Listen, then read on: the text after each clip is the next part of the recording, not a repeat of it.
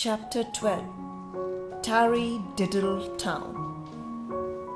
Sarah lived with her mother and father right on the edge of a magic wood. Her mother often warned her not to go wandering too far into the wood, in case she disturbed the fairy folk and made them cross. "I should like to follow that little twisty path under the oak trees," said Sarah to her mother one day. "Hush, child, never think of such a thing," said her mother sharply, "and you must keep indoors with me today and help me bake the bread." Sarah pouted and sulked. She was a dreadfully lazy little girl, and she didn't want to stay indoors at all. So when her mother was not looking, she slipped out and ran into the wood. "I will follow that little twisty path," she said to herself. She ran down the little path under the big oak trees. It became darker and darker, for the wood grew thick and kept out the sunshine. Suddenly, Sarah heard voices and crept behind a tree, a little afraid. "The king says we must be cleaner and tidier," said a voice crossly. "I can't think how we are going to manage it." "If only we could find a servant," sighed another voice. "But nobody ever comes to Tarrydiddle Town." Just then, a twig that Sarah was treading on suddenly snapped with a loud noise. "Someone's there!" cried the voices, and Sarah heard rushing feet. Then two strange-looking creatures appeared in front of her and seized hold of her wrists. They had big heads with very thick hair, long noses, and wide mouths.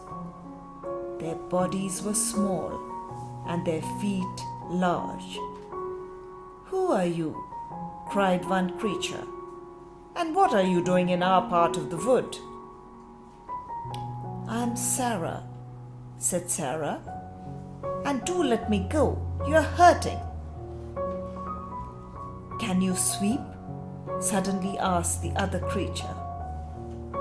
"Yes," answered Sarah. "And clean windows? And make beds?" "Oh, yes, yes," said Sarah crossly. "But why are you asking me such silly questions?" "Splendid!" cried both creatures. "We'll have you for a servant. Come along with us." And they dragged Sarah off. "Where are you taking me to?" asked Sarah. "To Tarrydiddle Town," they answered. "The king of fairyland visited us the other day and said our town was so dreadfully untidy and dirty that if we didn't make it better, he would punish us. But it's been untidy for so long that we've forgotten how to make it bright and clean."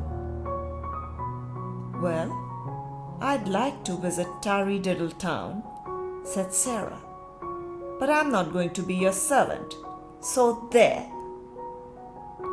"We have cream cakes and treacle pudding at every meal," said one Tarrydiddle. "Oh," said Sarah, "I'd love to go to your town. Let's hurry up and go." When the Tarrydiddles saw that Sarah was eager to go with them, they were very pleased.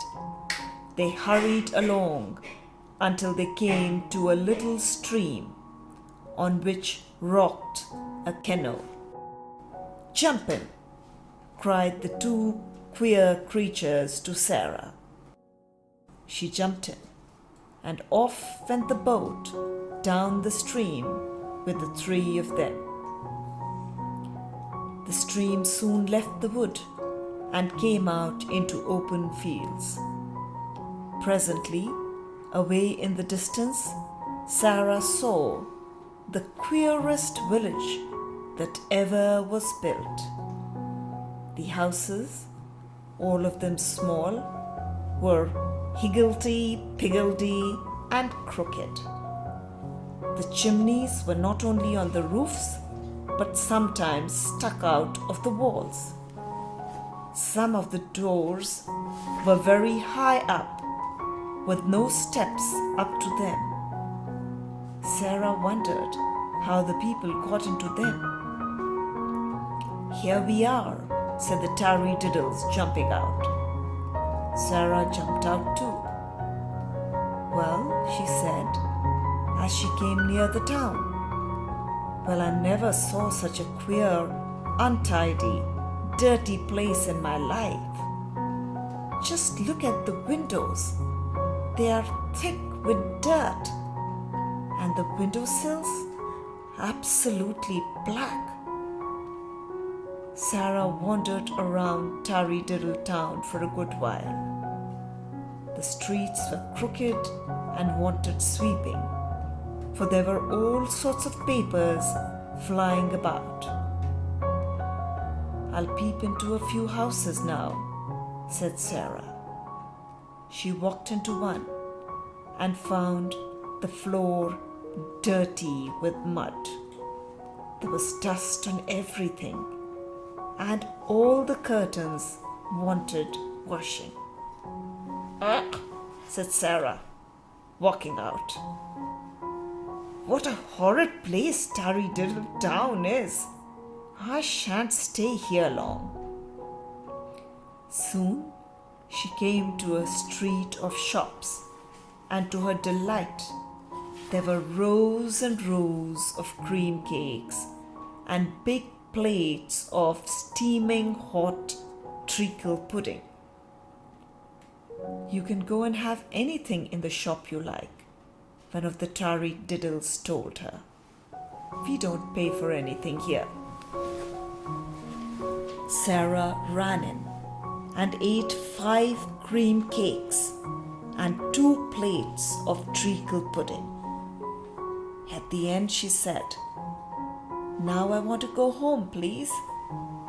"Oh no, you can't," said the Tarrydiddles. "You must stop and work for us and show us how to make our town clean." Sarah stamped and roared and frowned and sulked, but it was all no use. The lazy little girl had to do what she was told. She was taken to the biggest house in the town and told to put it straight. How she wished she had stayed at home and helped her mother. "Well, I'll try to clean the house," said Sarah tearfully. "But will you let me go home afterwards?" "You must stay here a week," said the Tarrydiddles, "for the king is coming then. If he says our town is tidy and clean, we'll let you go home. If not, you must stay till the king comes again, and that may not be for months and months." "Only a week!" exclaimed Sarah. "Why, I can't possibly get things clean and tidy in a week. You are horrid, you Tarrydiddles."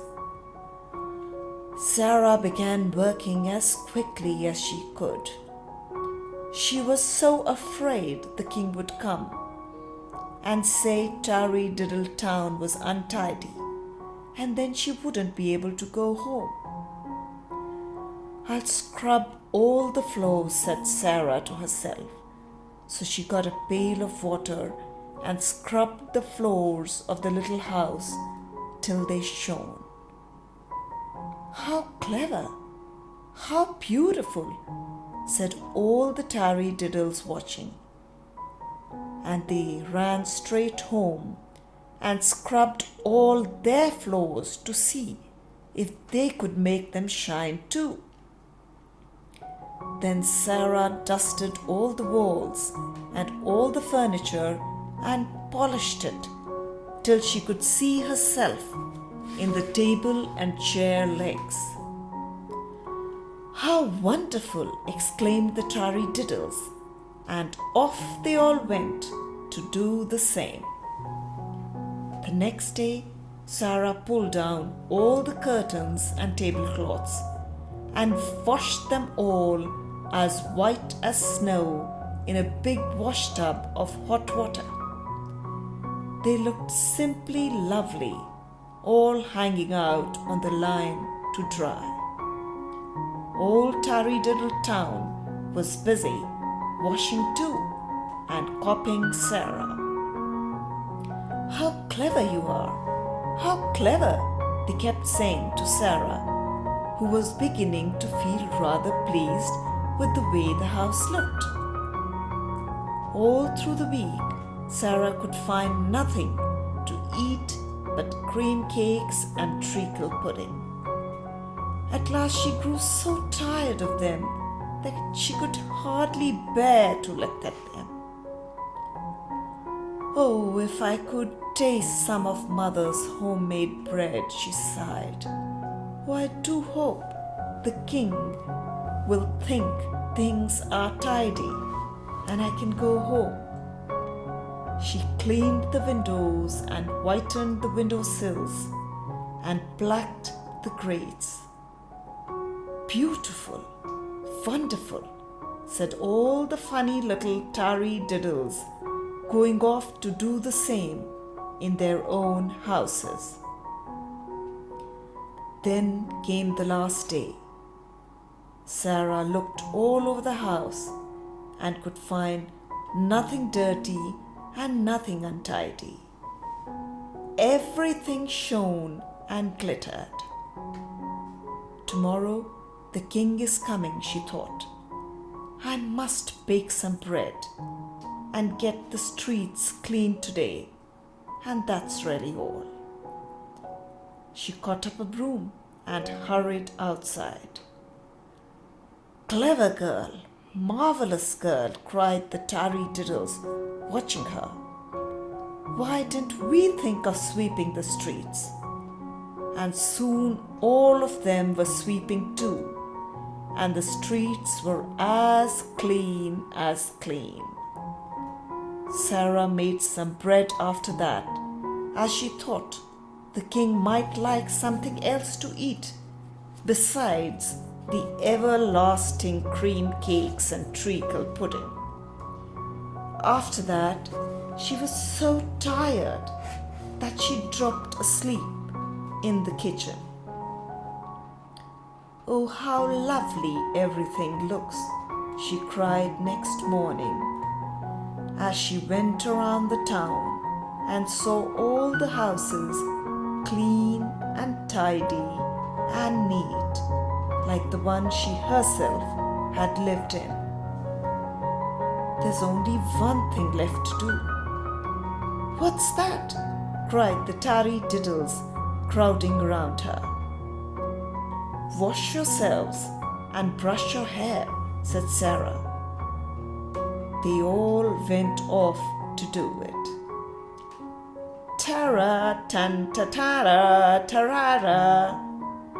The king, the king!"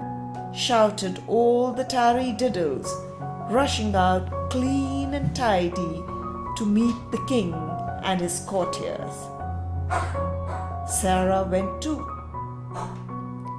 "Greetings to you, people of Tarrydiddle town," said the grand king of fairyland. And then His Majesty went into every house to see if it was tidy and clean. "Splendid! Marvelous!" cried the king as he went into one house after another. "Who has helped you to do all this?" Sarah has! Sarah has! shouted the Tarrydiddles, dragging her forward. You have done splendid work, said the king. I'll grant you a wish. What would you like? Oh, may I go home again, please? Begged Sarah. I'm so tired of cream cakes and treacle pudding, and I can only bake bread myself. I'll never be lazy again. Yes, you may go home, said the king kindly. And if Tarrydiddle town ever gets dirty again, I shall know whom to send for to put it right. Shan't I, Tarrydiddles? So be careful to keep your houses spick and span in future. He waved his wand. A great wind rushed around Sarah and carried her away. Then, bump! She was standing on the ground again in front of her mother's cottage. Mother, mother, called Sarah, rushing in. I've come home, and I'll never be lazy again. And if you ever meet a little girl who can't bear to eat cream cakes or treacle pudding, ask if her name is Sarah and whether she has heard anything more of Tarrydiddle town.